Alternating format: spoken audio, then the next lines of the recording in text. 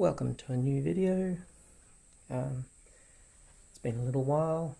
This one's going to be a bit of a different video because unlike most of mine where I show commercial synthesizer, this is one I'm actually making. It's a Christmas project. Got a bit bored, so thought I'd see if I can make my own synthesizer. This is not finished yet because I haven't yet got the buttons completely working. You can probably see there's some bits that I have to solder onto there. But yeah, and the other thing is, this is not a normal conventional synthesizer that you all are used to. This is actually an additive synthesizer because I thought, oh, let's give it a go.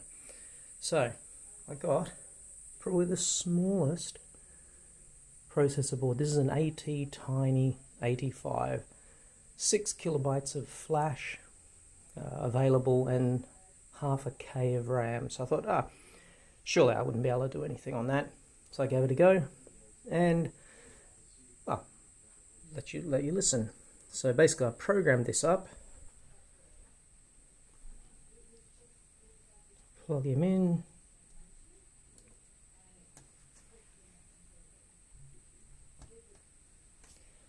Okay, so it's powered by a 9-volt battery. I'm using the no-cos or no control as a CV. So it's got 1 volt per octave CV in, analog gate in. It's actually pulse width modulated out, so it works well through speakers. Yeah, let's turn it on. So this is an additive synthesizer. So it uses 6 harmonics. Eventually they're going to be the blacks, one for each. It'll have a value, a phase, there's a preset, and then there's an envelope for each of those harmonics. There's an attack, decay, and a type. In other words, does it hold, does it come straight back down, etc. So anyway, let's have a listen. So I've got 5 preset sounds. Eventually you're going to be able to program up your own, but let's have a listen. So I've got a... That's just a straight sine. The other thing is, of course, additive doesn't need a filter. Because you can control the harmonics directly, you can actually bring them up and down, emulating pretty much any type of filter, bandpass, notch, low, high, whatever you want. And that's the reason I sort of thought I'd give it a go. Anyway, so it's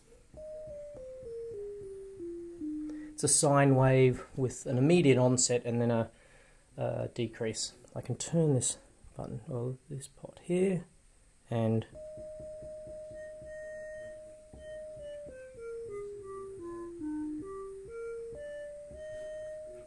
that's a square wave, and it's got a filtered onset and offset. So it's emulating a low pass filter and a VCA.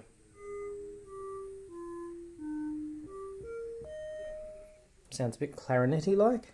Now the next one is a sawtooth. Oh, and by the way, in additive synthesis you create a square wave by doing all the odd harmonics. So I've got harmonics number 1, number 3 and number 5, and that's enough to give you a reasonably good square wave. It's not perfect, but it's reasonably good.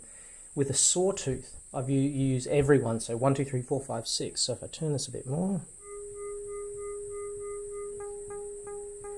and this is using a plucky envelope, so everything's immediate onset, and then the harmonics fade away, but in order. So in other words, the high frequency harmonics go away first, giving you the equivalent of a low pass filter in an envelope. So we end up with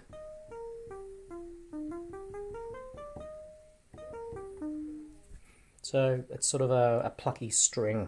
Now another one, this is one that's particularly good, by the way, for additive synthesizers, a bell. So, or chime.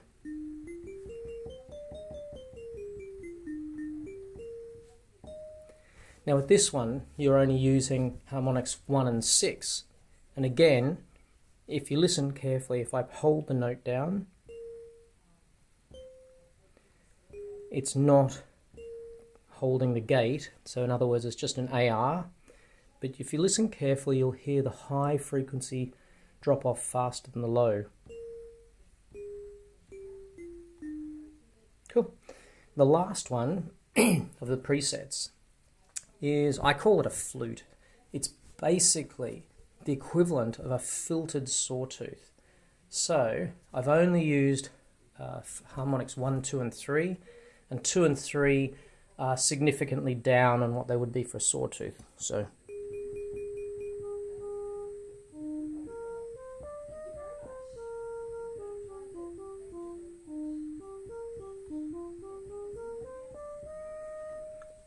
now I've just tuned this for 1 octave. It's actually got a full, well, it's meant to be about 5 octaves range. So let's just, and by the way, if you remember the one with the AR, if I hold the note down, this is now an attack, sustain, release. So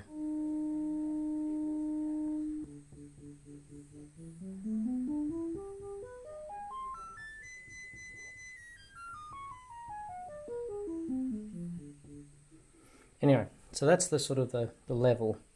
Anyway, that's all it is for the moment. Hopefully I'll have another video soon showing the completed set. So basically you'll be able to select your oscillator, 1, 2, 3, 4, 5, 6.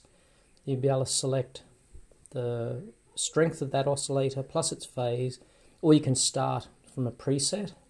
And I might make a few more presets depending on the memory, and change each one of those oscillators. So you can press a button there, for example, and then choose one of the presets, or you can twist the pot to get more resolution. I don't think it's too bad. There's only 6 kilobytes of flash in there, so all you've heard so far, including all of the presets, uses about 2/3 of that. We're using about 4K. So it's actually far more efficient than I thought. I didn't think I'd be able to get everything in with that little bit of RAM, but yeah, looks like it's working. So anyway, that's just a quick one. Hopefully I'll be back in a couple of days with the fully working system, and I'll be able to show you the ins and outs of a proper additive synthesizer. They're actually pretty cool. So the more I've played with it, the more I've learned. Anyway, I'll leave you with that. If there are any questions about it, just leave them in the comments. And yeah, see you next time. Okay, bye.